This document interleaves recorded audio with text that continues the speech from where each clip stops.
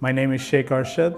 I'm a Director of Information Security and Operation at Catholic Health Services in Miami, Florida. Security is important for everybody. It doesn't matter if it's HIPAA, if it's PHI, or if it's any other sensitive data. Everything is communicated through electronically nowadays. Security is everywhere because the threats are there a lot. Especially with pandemic, people being home, the threat vector has changed from inside the organization in a wide area network to now externally supporting these people from their house. We really needed the SD-WAN. We needed to move into it because we're nonprofit, so we don't have a lot of funding. We have to pick and choose the devices and equipments and services that we get.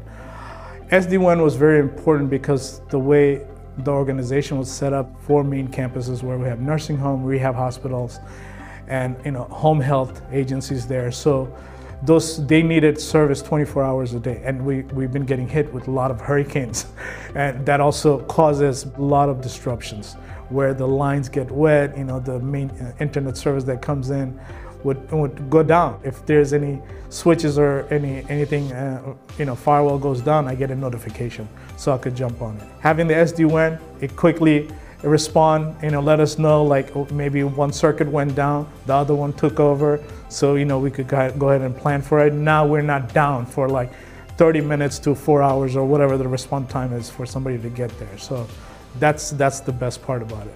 The way Fortinet helped me is just having single pane of glass. That's how I look at it. Instead of going to 3 different locations, that takes time. Log on to 3 different consoles and look at it.